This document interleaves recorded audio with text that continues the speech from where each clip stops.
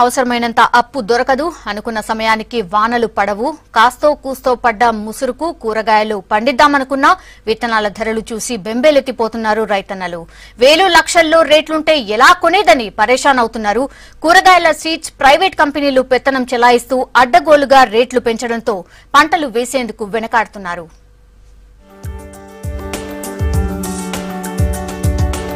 విత్తన రంగంలో ప్రైవేటు కంపెనీల ఆధిపత్యం పెరగటంతో కూరగాయల విత్తనాల ధరలకు రెక్కలొచ్చాయి. టమాటా, మిర్చి, బీర, సోర, బొప్పాయి, పండ్ల విత్తనాలు, ఆయిల్ సీడ్స్ అన్నింటి ధరలు విపరీతంగా పెరిగాయి. విత్తనాలు పండించే రైతుల నుంచి తక్కువ ధరకు కొని గ్రేడింగ్ చేసి రంగుల ప్యాకెట్లలో ఎక్కువ ధరలకు అమ్ముతున్నాయి కంపెనీలు. దీంతో విత్తనాలు పండించిన రైతులు నష్టాల పాలవుతుండగా మార్కెట్ చేసుకున్న కంపెనీలు కోట్లు వెనకేసుకుంటున్నాయి. ప్రస్తుతం మార్కెట్లో టమాటా హైబ్రిడ్ రకం విత్తనాలు కిలో 35,000 రూపాయల నుంచి 40,000 రూపాయల వరకు పలుకుతున్నాయి. పచ్చిమిర్చి హైబ్రిడ్ సీడ్స్ కిలో 40,000 నుంచి 60,000 అమ్ముతున్నారు. వంకాయ సీడ్స్ కిలో 7,000 నుంచి 10,000 లోపు దొరుకుతున్నాయి. బీర, సోర, కాకరకాయ వంటి తీగ పంటల విత్తనాలు సాధారణ రకాలే కిలో 4,000, 8,000, 15,000 వరకు అమ్ముతున్నారు. పుచ్చకాయ కిలో 4,000 నుంచి 6,000 వరకు పలుకుతోంది.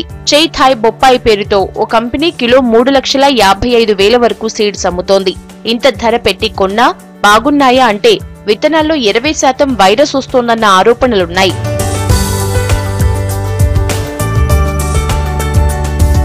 విత్తన చట్టం ప్రకారం విత్తనాల ఉత్పత్తి వ్యయానికి, అమ్మకానికి 35 నుంచి 40% వ్యత్యాసం ఉండాలి. కానీ కొన్ని ప్రైవేట్ కంపెనీలు ఇష్టానుసారంగా ధరలు పెంచుతున్నాయి. నియంత్రించాల్సిన అధికారులు మామూళ్ల మత్తులో జోగుతున్నారని విమర్శలున్నాయి. గతంలో మోనోశాంటో కంపెనీ పత్తి విత్తనాల ప్యాకెట్ 1,650 రూపాయలు వసూలు చేసేది. కానీ ఉమ్మడి ఏపీ విత్తన చట్టాన్ని అమలు చేయడంతో దాని దోపిడీకి అడ్డుకట్టపడింది. ఇప్పుడు ఒక్కో ప్యాకెట్ 450 రూపాయలకు దొరుకుతోంది. ఇదే తరహాలో స్వదేశీ విత్తన కంపెనీల ధరల్ని తగ్గించాలని రైతు సంఘాలు డిమాండ్ చేస్తున్నాయి.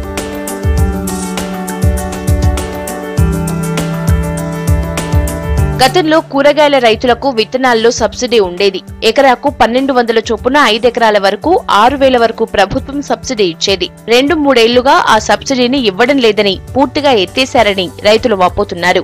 రాష్ట్రం విత్తన భాండాగారం అంటున్నారు గాని కూరగాయల విత్తనాలు మాత్రం విదేశాల నుంచి దిగుమతవుతున్నాయి. ముఖ్యంగా థాయిలాండ్ నుంచి భారీగా ఇంపోర్ట్ అవుతున్నట్లు తెలుస్తోంది. థాయ్ నుంచి బెంగళూరు, అటు నుంచి హైదరాబాద్ కు, అక్కడి నుంచి రాష్ట్రంలోని అన్ని ప్రాంతాలకు మార్కెట్ చేస్తున్నారు. థాయ్ రకాలకు మార్కెట్లో డిమాండ్ ఉండటంతో అడ్డగోలుగా రేట్లు పెంచి అమ్ముతున్నారు.